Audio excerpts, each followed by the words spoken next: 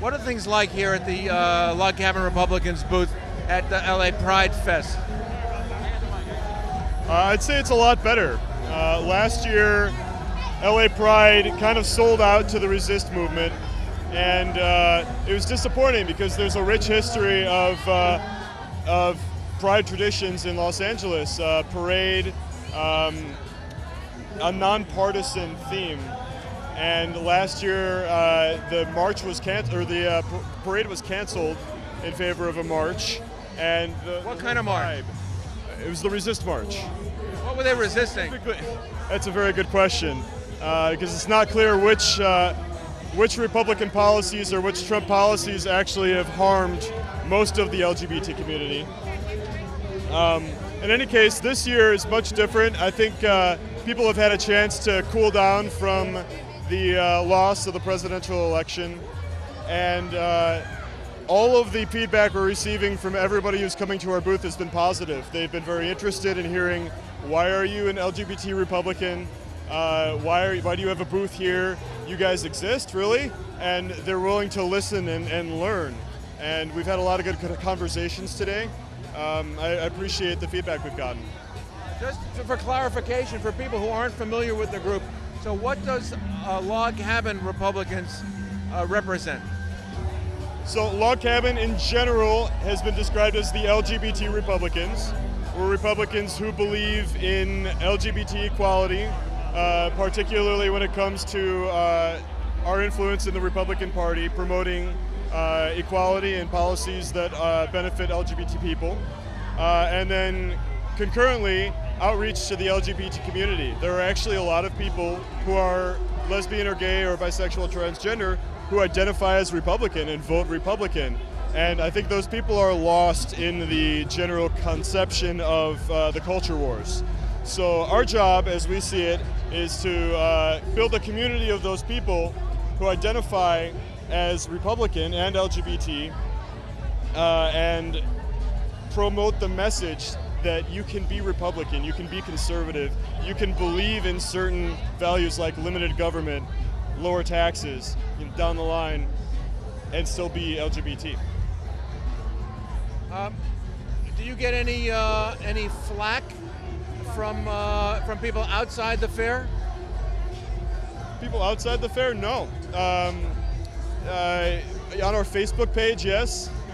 Anything that's really public, you'll get the trolls and the haters who really don't understand policy, but think that you're a walking contradiction. I'd love to hear those people explain why they think that is. But again, it's more thoughtless hate than anything, and it's pretty easy to ignore when it's a random person on Facebook you never have to deal with again. Is there anything that you would say to a detractor, someone who would say, hey, I don't think that the presidency or this administration, but the president in particular has gay rights or gay equality on his agenda? What would you say? I'd say look at his record. With the single exception of the, quote, trans ban in the military, which is not nearly as extreme as it's been made out to be in the media, Trump has not done any of these terrible things that we were warned he would do. There have been no anti-LGBT laws passed. Gays are still welcome to serve in the military. Just up and down the line, none of these terrible things that we were warned were going to happen have happened. And in fact, President Trump appointed one of our members, our LA Log Cabin members, Rick Grinnell, as ambassador to Germany. It's one of the highest ranking ambassadorships in the world. And he gave it to a gay Republican who's openly gay. You can go read the media reports, look at the photo of him being sworn in with his partner holding the Bible by Mike Pence, which I'm surprised that photo didn't get more media attention, because it destroys the entire narrative that the Trump administration hates LGBT people.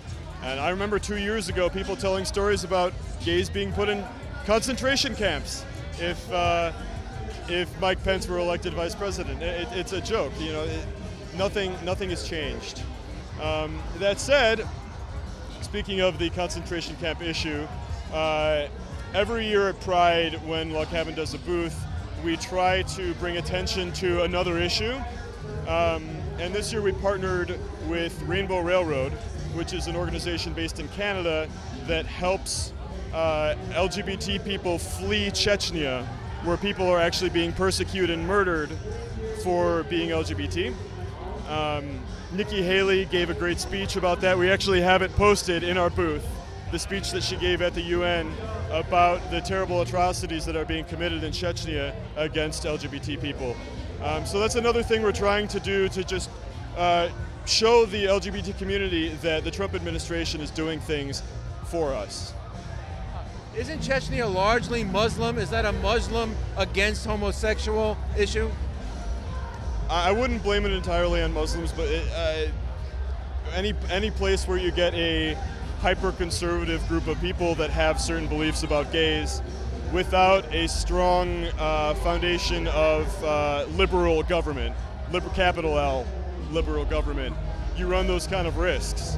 And sadly that's happened in Chechnya, and Russia isn't doing much about it.